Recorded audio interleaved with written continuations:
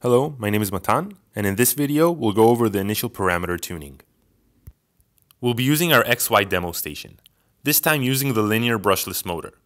This linear brushless motor is equipped with an incremental ABZ encoder, without Hall sensors. So we'll go over determining the commutation offset, tuning the current loop parameters, etc. First, I'll change to B-axis, because that's where the linear brushless motor is connected. I've already defined the appropriate configuration for B-axis in the Configuration tab. Now, the first step is to find the commutation offset. We'll go to the Tune tab and click on Phase. We call the commutation offset finding process of the motor auto-phasing, because it automatically finds the phase between the encoder reading and the motor's electrical angle. There are many methods and options to choose here. For example, the auto-phase process can be configured to start automatically on power on. I'll be making a separate video on this feature that dives into the details, but in this video, I'll just be focusing on the basics. I'll be using the first mode, jump to 0. The two basic parameters you can tune to fit your needs are the step voltage and the auto-phasing step accuracy. If the auto-phase process wasn't successful, you can try raising the step voltage or raising the allowed step accuracy. Let's click on Perform Auto-phasing. We can see that the motor is jumping in increments of 30 electrical degrees. And we finished successfully.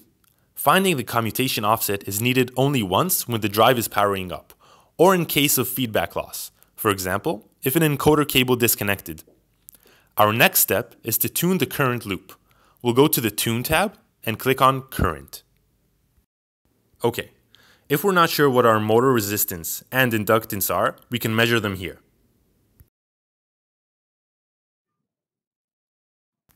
Now, according to the motor's parameters, we can automatically calculate the current loop PI control parameters to get an initial estimate. To test our current loop, we'll click on Apply Current command. We can fine-tune our parameters until we're satisfied. Typically, we want an overshoot of less than 10% and a rise time of around 1 millisecond. I'll lower the integral component a bit. Okay, that's good enough for me. Click on Disable, and let's continue. We can save our parameters to the flash by pressing Alt-S. Now, we'll go to the PIV tab and tune our position and velocity control parameters. Here, we'll tune our PIV loop while looking at the system's step response. We'll see how to get an initial estimate later on with our auto-tune feature. Here's a basic diagram of the PIV loop. The PIV loop is essentially identical to the PID loop, with some exceptions we won't get into. Okay, let's click on Apply Position command, and we can see on the right-hand side the system's step response. In this case, I want the rise time to be a bit better, so let's try raising the PI gain. Click Enter. And we can see the rise time is a bit better. Let's try raising it a bit more. Enter. Great. That's good enough for now. Click on Disable command. You can click on the Use PID tuning if you're more comfortable tuning using the PID scheme. Now we'll go to the Identify tab. I'll make a separate video on this as well, detailing all the possible options. For now, we'll use the most basic option for identification, the quick method, which uses white noise.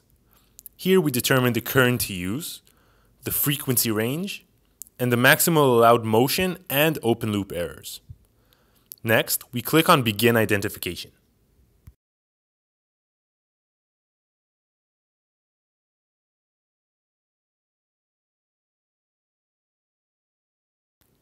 Here's our result. To make sure we got a good result, I can append a new result using a higher current and see if I get the same graphs. So I'll raise the current to use, click on Append, and run again.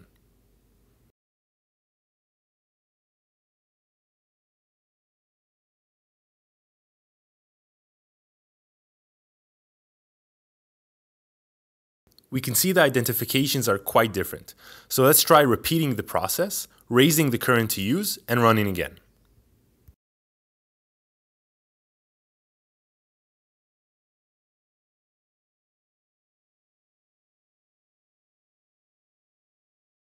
Good. Now we see the results are very similar. Now that we're happy with our identification, I'll run it again to get a new result file to clear out any unwanted identifications.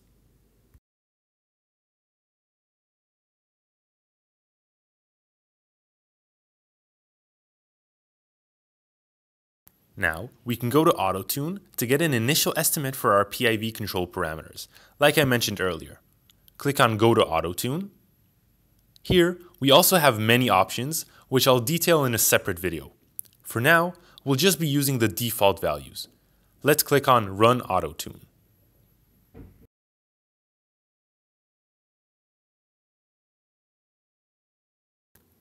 We can now click on the Control tab to see our control parameters. And if we're happy with them, we can click on Write to Controller. Next, we can return to the PIV tab and see the newly found control parameters are updated. We can click on Apply Position command to see how good they are and tune accordingly. And that's it for this video. Thanks for watching and see you next time.